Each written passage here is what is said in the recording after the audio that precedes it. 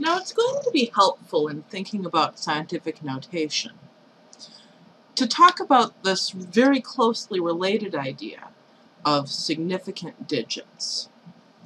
Now, to understand what this idea is all about, it's important to remember that almost all of the numbers we meet in day-to-day life are rounded. In order to see this idea, let me tell you a story about Alice. And in particular, this story is about Alice's height. And because talking about rounding in the US system is such a mess, I'm going to use the metric system in this story. So, Alice is having a conversation with her friends, and they ask each other how tall they are. And Alice says that she's 160 centimeters tall. What she really means is she's 160 centimeters tall when she rounds to the nearest 10 centimeters. She doesn't want to get more precise than that, since it's just a casual conversation. We know that someone who's 170 centimeters tall is taller, someone who's 150 centimeters tall is shorter, and someone else who says 160 centimeters is about the same height as Alice is. But later on, Alice goes to the doctor's office, and the doctor asks Alice for her height. Now, the doctor is going to use her height to calculate information about her health, so she wants to be a little bit more precise. So she tells the doctor that she's 163 centimeters tall. Now, instead of rounding her height to the nearest 10 centimeters, she's just rounded it to the nearest 1 centimeter. That doesn't mean that she was lying to her friends, right? If you take that 163 centimeters, round it to the nearest 10, you get the 160 centimeters she told her friends. She's just being more precise, more specific. Now, later on still, Alice reads something on the internet that says that her height changes during the month because of the gravity of the moon. She doesn't really believe that. She decides to go all Mythbusters on it. So she carefully measures her height at the same time every day and discovers that every day, regardless of where the moon is, her height is 162.8 centimeters. Now she's not rounding to the nearest whole centimeter. Now she's rounding to the nearest tenth of a centimeter. So Alice goes back to the internet, and she's talking on forums about measuring her height really carefully. And she finds a spiffy laser height measuring device on Kickstarter. And when the funky laser height measuring device from Kickstarter arrives in the mail, she measures her height again, and she finds that her height, according to the laser height measuring device, is 162.803 centimeters. So that's rounding to the nearest 0.001 centimeter. And even that is probably not her true exact height. That's really, really close, right? But if she measured it to the nearest millionth of a centimeter, she would probably get a number that's still slightly different from that.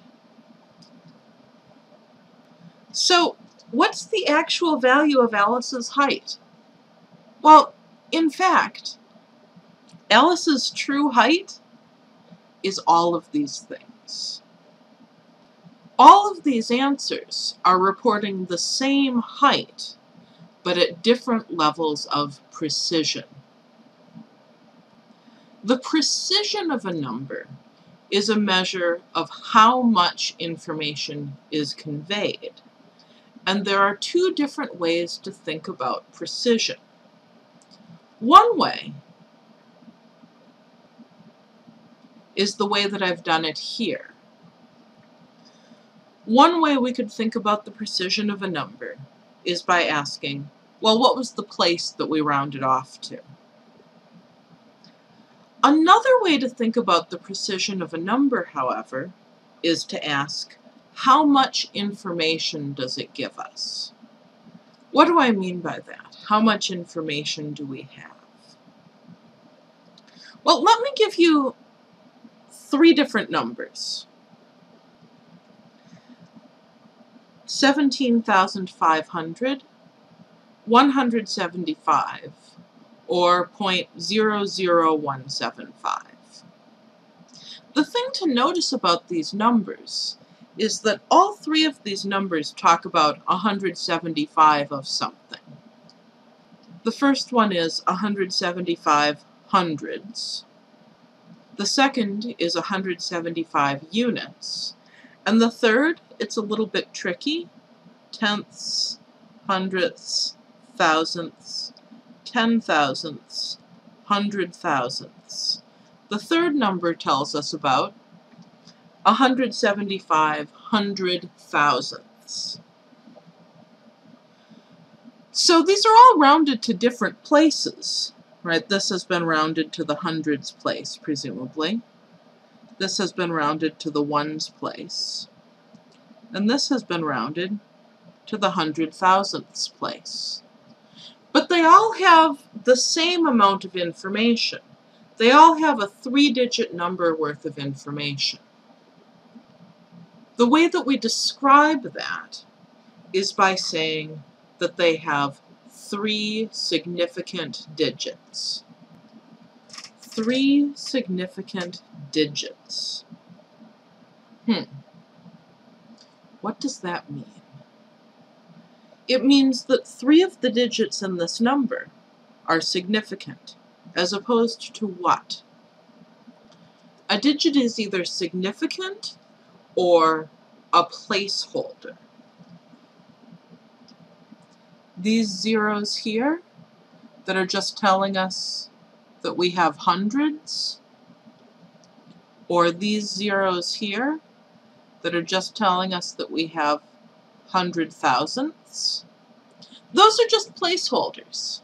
Let's talk a little bit more about how to determine whether or not a digit is significant. First, let's talk about the most significant digit. The most significant digit is the leftmost non-zero digit. So non-zero, that literally just means anything but 0. In each of these numbers, notice, the most significant digit is this 1. Why is that most significant? Because changing the most significant digit produces the largest possible change in the number, right? So what do I mean? If I were to change 175 to 275, that would be a much bigger change than changing 175 to 176. Okay.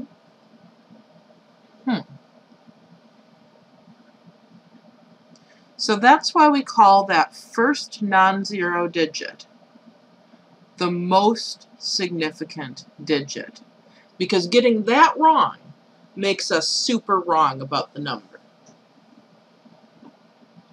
There's also a least significant digit. Now, usually, the least significant digit is the rightmost non-zero digit. That's the case in all of these numbers, right? So, in each of these, the 5 is the least significant digit. For the same reason, right? Changing 175 to 176 is a very, very small change indeed. Okay, but I said something weird. I said usually. Let me explain why. Let me give you an example of a number. Consider the number 299.99. I'm going to take this number and I'm going to round it. I'm going to round it in 4 different ways. To the nearest tenth. Well, this is a 9. Next digit is a 9. So I'm going to round up, and I'm going to get 300.0. I'm I'm going to round it to the whole number. Here's a 9, and the next digit is a 9. I'm going to get 300.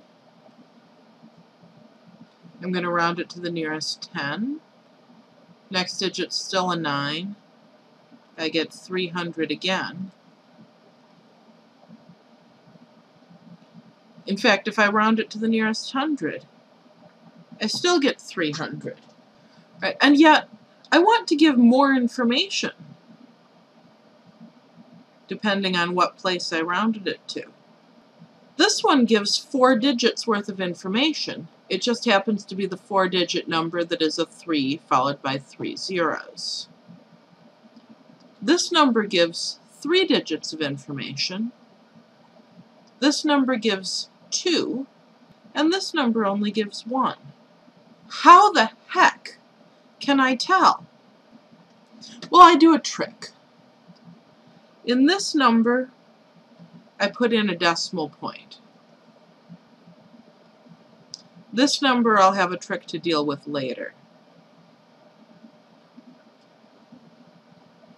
And this number I leave alone. Right, so I'm going to modify my rule for the least significant digit. Instead of saying it's the rightmost non-zero digit, if there's a decimal point, it's the rightmost digit, 0 or not. Why? Well, check it out. This 0, I could have not written it without changing the number. The only reason I would have written in that 0 is to tell you that it's significant. This number, I could have not written in that decimal point without changing anything. The only reason I would have written it in is to tell you that that last 0 is significant. Okay, so now that we know about the most significant digit and the least significant digit, we can say what the significant digits are. In any number, the most significant digit, the least significant digit, and any digits in between are significant. Any other digits, because of how we found the most and least significant, any other digits must be zeros, and they're all placeholders. So let me give you a couple of examples. In 22,070,000, no decimal point, so the least significant digit is this 7, the most significant digit is this 2, and then there are these 2 digits in between, and so 1, 2, 3, 4, there are 4 significant digits. 0.0073. The most significant digit, the leftmost non-zero digit, is this 7. There's a decimal point, so the least significant digit is the rightmost digit at all. Nothing in between. So this number has 2 significant digits. One more. 0.00400. The most significant digit is this 4, right? Leftmost non-zero. The least significant digit, there's a decimal point, so the least significant digit is just the last digit overall. And then there's 1 digit in between. This is 3 significant digits. One of the most useful things about significant digits is that we can include them in rounding instructions. So we might say, for example, calculate 77,000 divided by 9.8 and round your answer to 2 significant digits. How do we do that? Well, let's use our calculator. We'll take 77,000, 3 zeros, divided by 9.8. Okay, so the calculator gives us 7,857 point a bunch of stuff. I want to round to 2 significant digits. My most significant digit is the 7. If I want to get 2 significant digits, my least significant digit is going to have to be that next digit. And then I'll have 1, 2 significant digits. So I want to round to that next place. Digit after that's a 5, so I'm going to round up. I get 7,900 when I round to 2 significant digits. Just for the sake of an example, I'm going to do one more like this. I'm going to calculate 1.11 to the negative 27th power and round my answer to 3 significant digits. Wow, am I glad I'm not doing this by hand. So I take 1.11 to the negative 27th power equals, so the calculator says 0.05974197446 blah blah blah. Right? I think I can actually see the repeating pattern here, but I'm being asked to round. So 3 significant digits. My most significant digit is this 5. If I want 3 significant digits, 1, 2, 3. My least significant digit is going to have to be in this place. Right? And then I'll have those 3 places for my significant digits. My next digit is a 4, so I'm going to round down. I get